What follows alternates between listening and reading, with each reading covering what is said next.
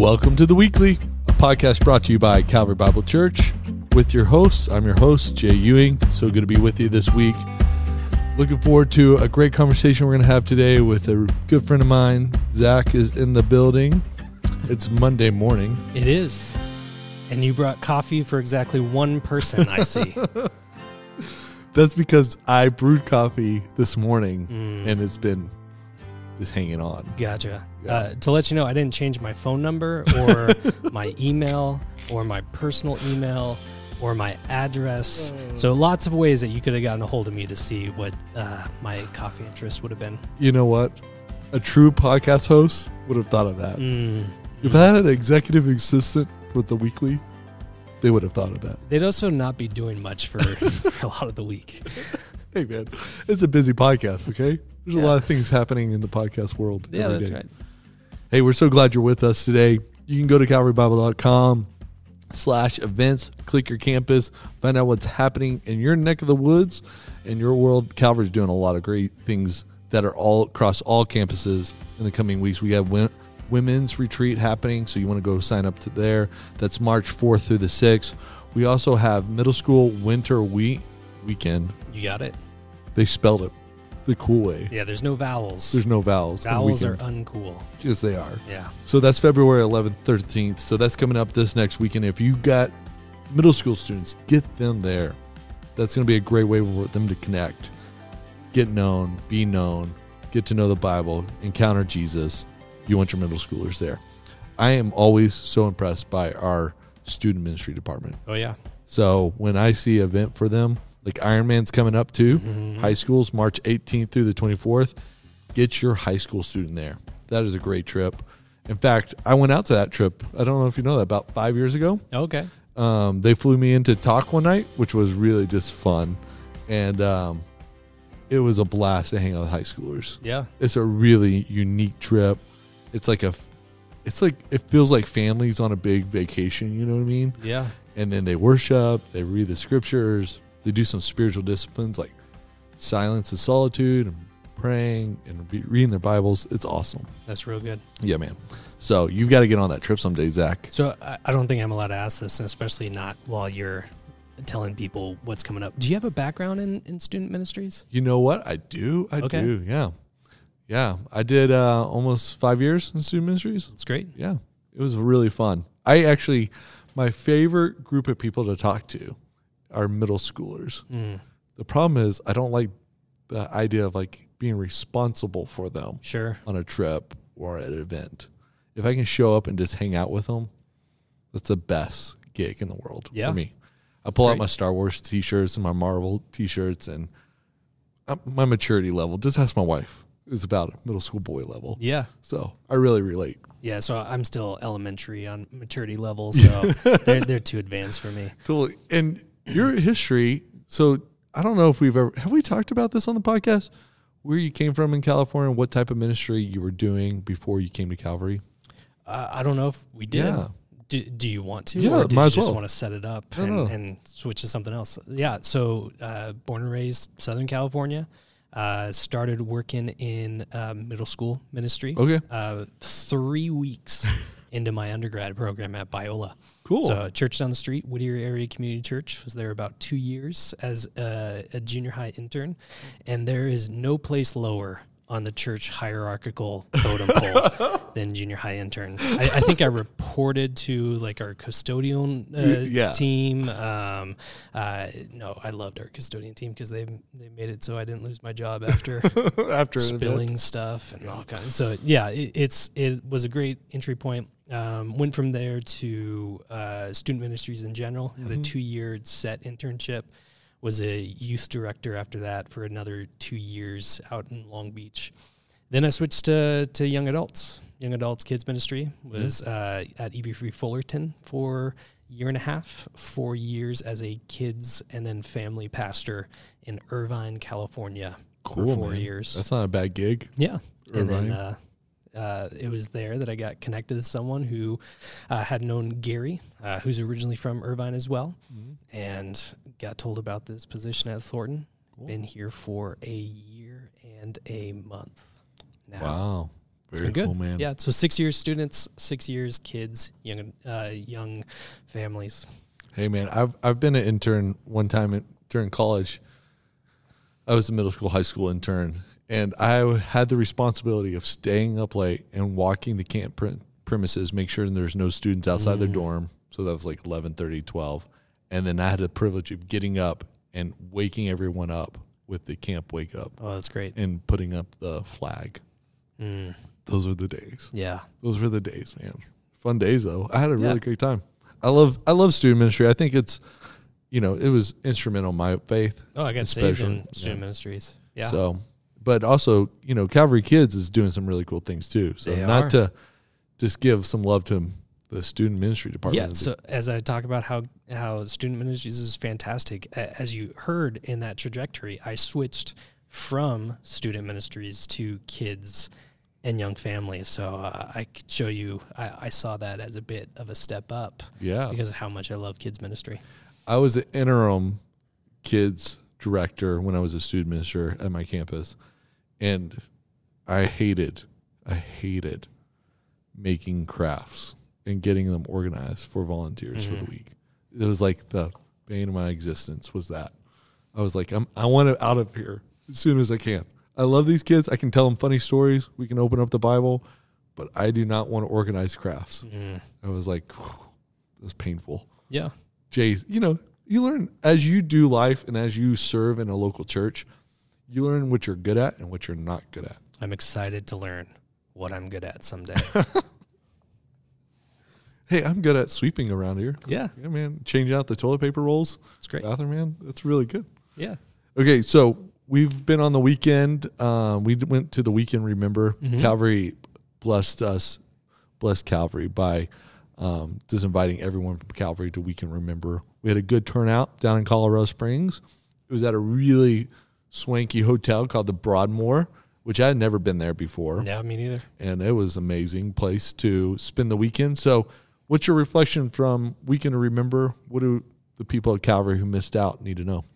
So just this is more surface level observation. So Gary had mentioned that we'd all be sitting together, and there is a part of me that just silently revolted, and then a smaller part that audibly revolted to Gary, my supervisor, of the thought of us sitting all together. But then when we got there, a marriage retreat, yeah, we're working on your marriage, and just seeing how much of a presence Calvary had, like we were a sixth of what it was. Like it was a huge section of, like, we got called out from the stage a couple times. Yeah, we did. So it was really cool to see how many people were coming out to work on marriages, which is something that is so important. We talked about the value of kids ministry, the value of student ministries. Well, the spiritual lives of kids, the mental, physical, and emotional health of kids and students is impacted by what's going on in the marriage. So I'm so grateful to see how many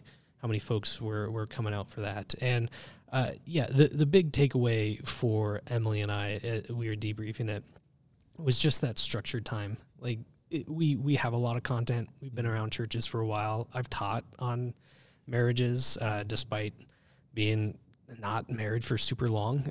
Grateful for Paul with setting the example of can speak into issues that don't have a ton of experience himself. So grateful to have that as a example for me to be able to do the same on a much, much lesser level. But we have a lot of content. What was really helpful is we don't often build in our time together, whatever that may be, of, hey, how is our spiritual life? How do we resolve conflict? Is there any grievances that we've been hanging on to? Where can we work on communication? So just having a list of questions for us to check in on, and time that said, like, hey, you're doing this right now. That was really beneficial. Like, we'd get time together. We'd have a date night, which was scheduled for us. But to use it in that intentional way is something that we would have missed out on if we weren't on this conference. Yeah. The big word for me is intentionality. Yeah. And that's in all life. If you're single here at Calvary, if you're in college in Calvary, if you're a retiree in Calvary, if you're a student or a kid at Calvary, if you're married, just being intentional about your life and really making most wisest decisions you can and by living in a rhythm that sets you up for success. And that's intentional. And I think the Weekend Remember was just about remembering your intentions and setting new intentions as you move forward. Yeah, that's good. Yeah, man. It's really good. Okay, so we wrapped up this series last week. We had these guests. Well, we had a guest speaker here, Matthew and Thornton, John and Boulder. We're starting a new series this week, but before we get there, since I haven't talked to you in a few weeks, we finished up Beyond Blue. Yes. Which is a heavy series. Well, spoilers for this week. Like, we're presenting this passage in a different way, but James starts off with kind of a Beyond Blue intro. No doubt. Yeah. No doubt. But as your own journey through a sermon series, your own journey with these topics, what have you learned in the last 4 weeks, or what will you take away in this season of preaching and thinking and hearing these ideas that were happening in Beyond Blue? Yeah. I think it's so good because much of my inclination to responding to difficulty is to react as normal people do, with despair, despondency, feeling the hurt, the pain, the suffering, with doubts, with the whole gamut of emotions. And yet there's that part of me that says, like, I gotta buck up. I gotta look to be a stronger Christian than I'm really feeling right now. I gotta perform. I gotta deny that these are truly going on and just go back to God is good, even though I'm not feeling like God is good. We do need to get there, but that pressure of Christians aren't supposed to be struggling with this. I need to make myself look better than I'm really doing. Like, there's that pressure within inside of me. Some of that could be the role, the profession that God has called me to. Some of that could be a whole variety of reasons. But there's that part of me that says I'm not allowed to feel this pain. I need to pretend that I still feel like everything's going great. And just having so many examples throughout Scripture of people who don't interact that way. Or there's the things are going wrong. What did I do to cause this? And while certainly God uses things in the Old Testament to bring, so John said it in his message that I thought it was so well said, that God used circumstances to bring Israel closer to Him. But in Christ, we have been brought near to Him. And so we don't have the same experiences that Israel did. I am butchering it, but fortunately we have 3 recordings of John's message from this series. So go and find it, and it's said so much better than I am saying it. But that reminder of just because I'm experiencing this doesn't mean I'm being punished for a sin that I committed in 4th grade, that now God is inflicting pain upon me because of this. So it's just so much of my natural inclinations to responding to difficulty are dismantled by looking at the lives of people in Scripture. And grateful that we had the opportunity to see people who say the same words that we do, feel the same way that we do, and yet they're not smited. They're not... God doesn't cut them off, and instead we see patience, we see love, we see people are reminded that He is near them. Yeah. What do you think about this sort of season we're in American culture, where mental health is pushed to the forefront? Mm-hmm. We're probably talking about it more openly than we've ever have. The value of it. We know we have more and more people in our circle of friends and family who go to mental health professionals. What do you think you see out of that in American culture with our sort of biblical worldview? Yeah. So first and foremost is the piece that I'm talking about is the acknowledgement that, this is a broken world. Mm-hmm. There is a lot that hurts and harms and damages us. It's not ever asking us to pretend otherwise. And yet, in the midst of that, we are given a constant hope that really, when we're going through things that we've gone through, what what other hope is there other than the truth that Jesus has come, the truth that he's coming back, the truth that God is going to make all things new again. When we are going through these times when we're depressed, and I mean actually depressed, or when we just feel so much worry within us, we can give what sounds like cliche truth of there is hope, there is more beyond this, and we might not be ready to hear that, but it's the ultimate truth that we need in these times, that what we are experiencing is not the end, that there is a belief that there is more than this, that you don't have to pretend otherwise, that God sees that this place is broken, and that's why he has a plan in place to restore things. Yeah. My natural bend also, I think, in the last couple of years too, is like the holistic view of what a disciple of Jesus looks like.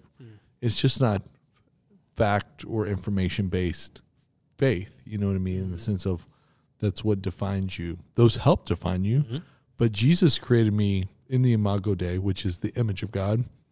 He knit me in my mother's womb, we find out, in that he really cares about my whole person approach to following him. Yeah. So when mental health comes into that, he meets us there, and he has tools for us to grow in our trust with him, our walk with him, our faith, grow in our identity.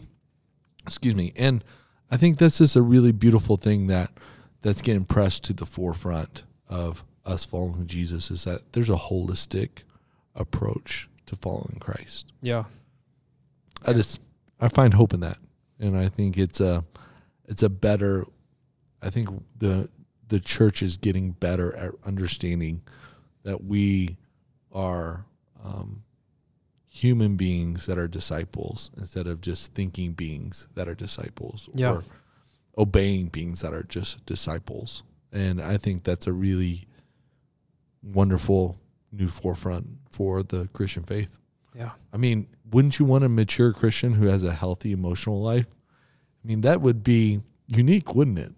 It'd be really just a beautiful expression of what Jesus can do in someone's life, instead of just them knowing the right answers, knowing the beliefs, knowing why they believe, obeying, but not being, being angry all the time, or having, whatever it is sort of in their personality that keeps you away from the faith. So I find hope in that. Yeah. I think that's hopeful. All right, let's turn the corner here. Actually, you know what? No, let's not turn the corner. I'm going to throw this out because I think it was really unique. Your T.S. Eliot quote in your messages. Yeah. Oh, man. Well, first and foremost, I love T.S. Eliot's quotes. They're amazing. Yeah. His writing is complex. But I think this is one of the most interesting lines he ever penned. Do you remember that quote? We will not cease from exploration, and the end of our exploring will be to arrive where we started and know it for the first time. It's off the top of my head. Now, I said it 3 times on each campus, or 1 time each on each campus, but I think I got it pretty close. Yeah, you got it really close. Yeah. I think that's a really unique thing to say in that season, that we don't arrive.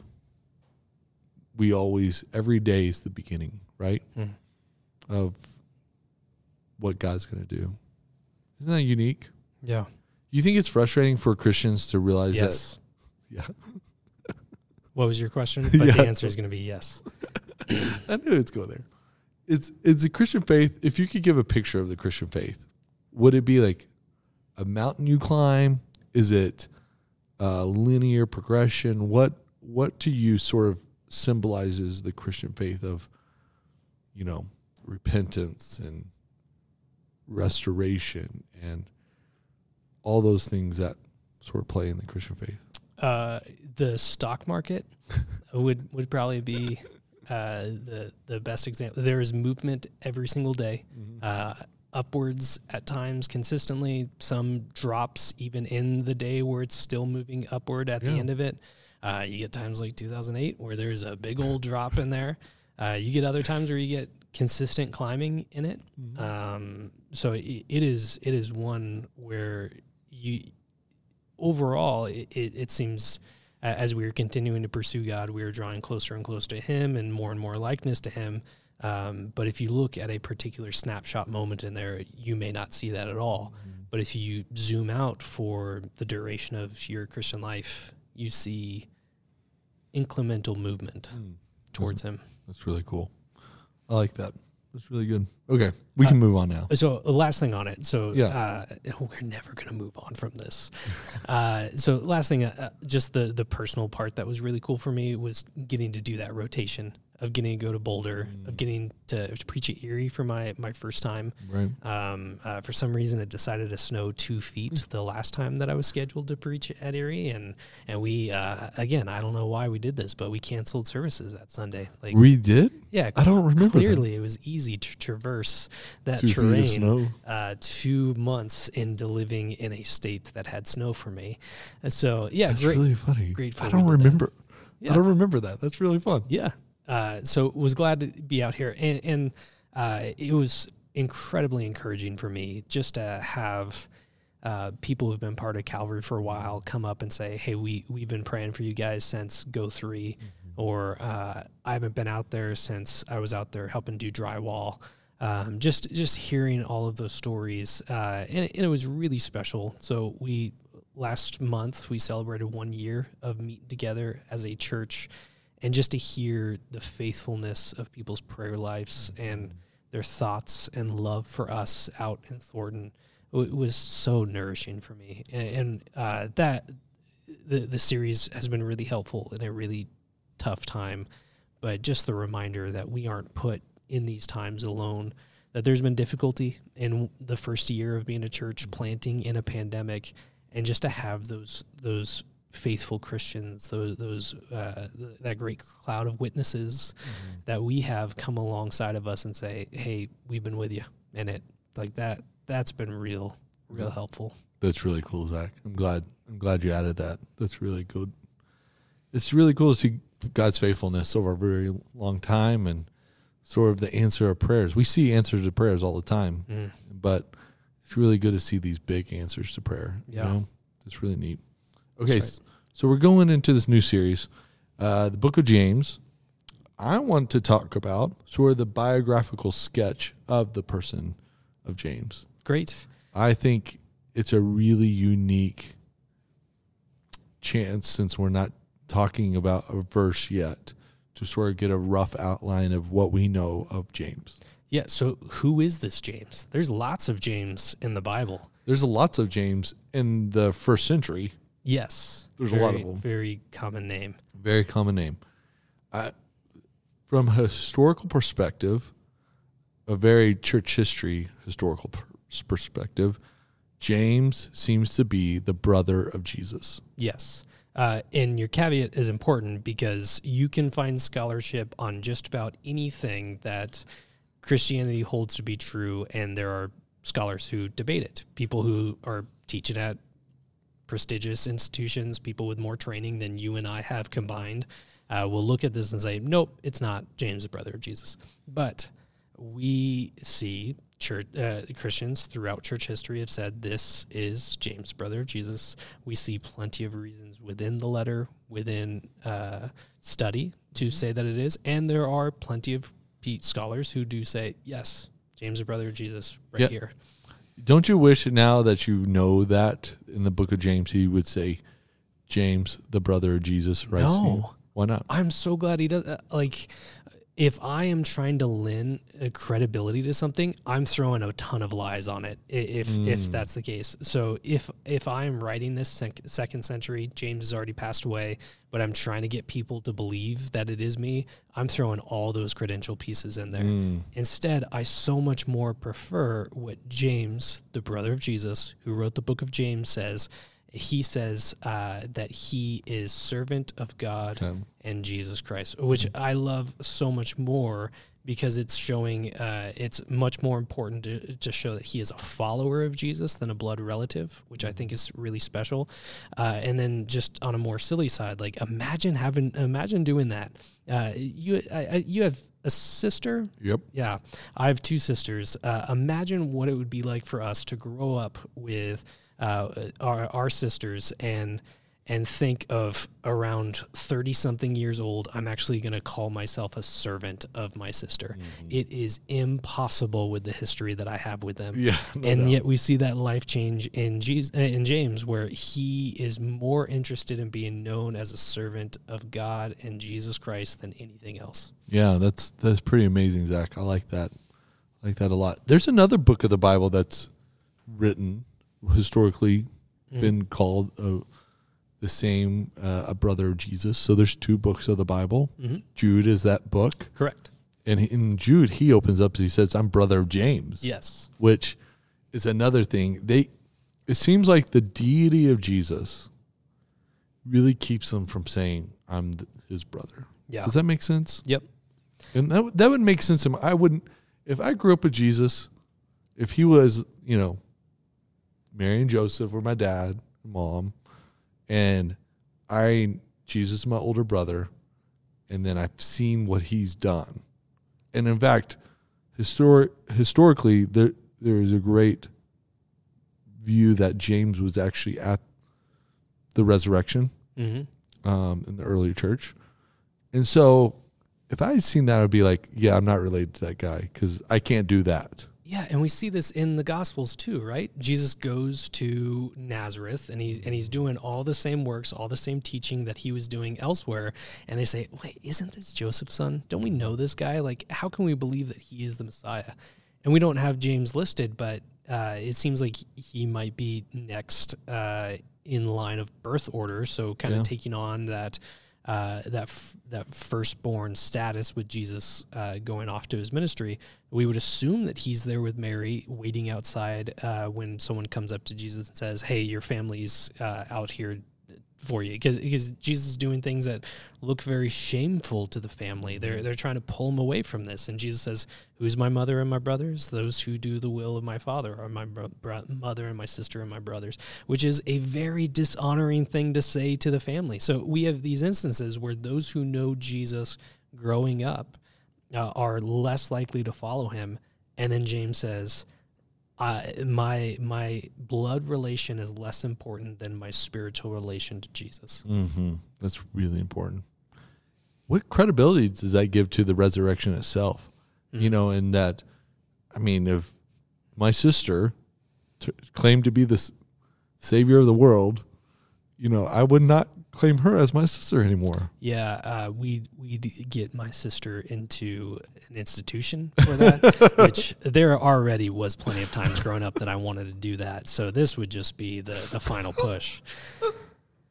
That's hilarious. Yeah, and I think it just shows so much of actually who Jesus was, that two of his brothers end up really becoming spiritual figures within the early church. Yeah, and to the point where we might be jumping ahead. James gets talked about elsewhere throughout the Bible. We see his transformation in Acts 15 is one that I love. He goes from potentially being one to pull Jesus out of that area to then stepping up and saying something that just shows his transformation. We see him talked about in Galatians 1:19, but this transformation so much so to the point that following Jesus leads to his death. Yeah.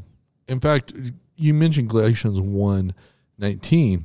That's where Paul comes back to Jerusalem, and he only meets with James. Mm-hmm. So it means the importance of figures, religious figures, Christian leaders in the turn of the first century, right after the resurrection of Jesus. James is promoted to being a very central spiritual leader among the early church in Jerusalem. In Jerusalem.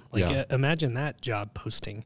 I can't even think of what the equivalent. It's like the central place for.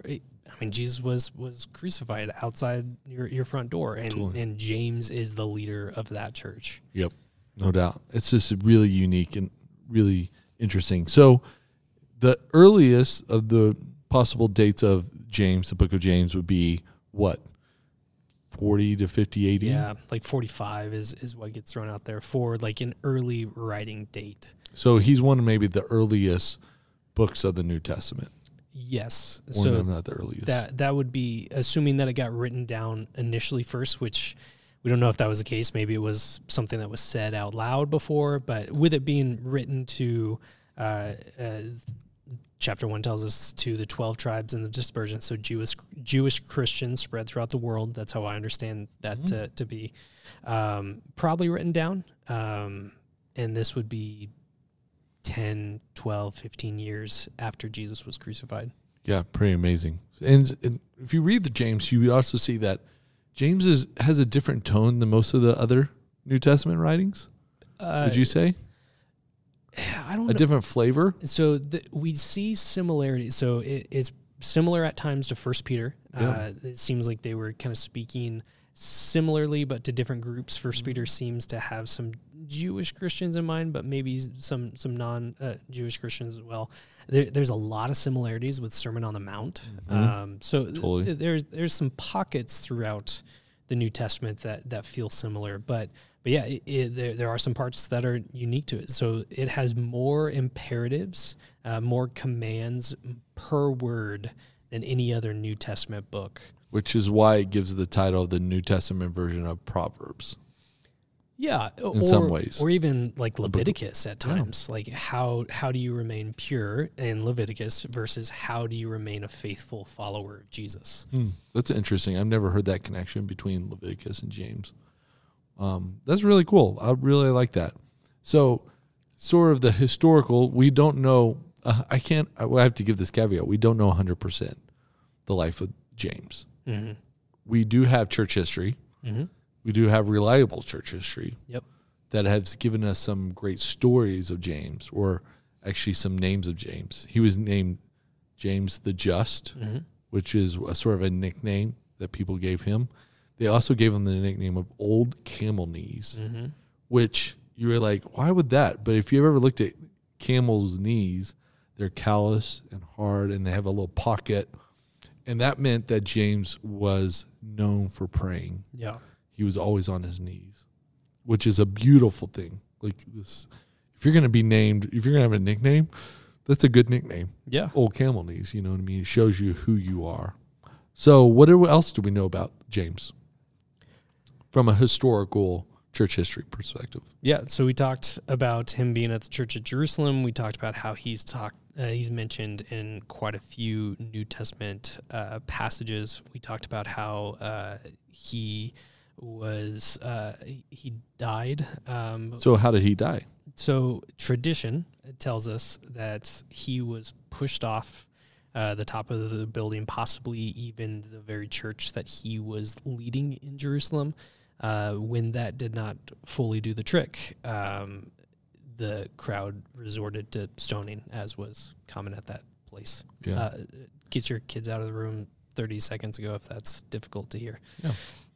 Yeah, that's Fox Book of Martyrs talks about that, which is just a really, if you don't own the book of Fox Book of Martyrs, that's a really good book to sort of have on your shelf. If you don't own a very updated translation. Yes, that's really important. Because it's an older book, and you can't find an older English translation of it that might get a modern, riveting to everybody. Yeah, no doubt. James dies that way in Jerusalem. And I think it's really interesting that the brother of Jesus is willing to die, and just gives another credibility of the resurrection, right? Yeah. He's willing to die for his brother who raised from the dead. Yep. Difficulty of saying you're the servant of a sibling that you saw raised, already there, of calling, of transforming your life to follow after him, and then to do so to the point of death. Like that, this is always one of the apologetic statements of why would these disciples, these apostles, have died for Jesus, gone through all of this pain to deny themselves so much for something that they just co-opted in the upper room, made up, stole a body, who knows? Why would they go through all of this?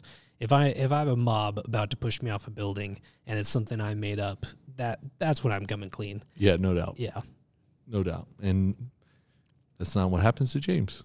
Nope. He dies. He's a great figure in the early church, helps define who the early church will be, helps navigate some very tough topics of the early church, like ethnicity and racism and favoritism. Yep. Those are big words, but I think that's really important. Yeah. And I'm looking forward to the book. You looking forward to the book? Oh, so much. It is a favorite of mine. One of my favorite professors in undergrad, Dr. Lockett, he did his dissertation in James. Oh, that's cool. Yeah, wrote a book on this section, the general letters, this part of the Bible that James falls into. So it's good to return to some of those things. And it's one of the most quotable books of the New Testament throughout, as it's coming back to that key verse. I think James 1:22 is kind of the key verse of the whole thing.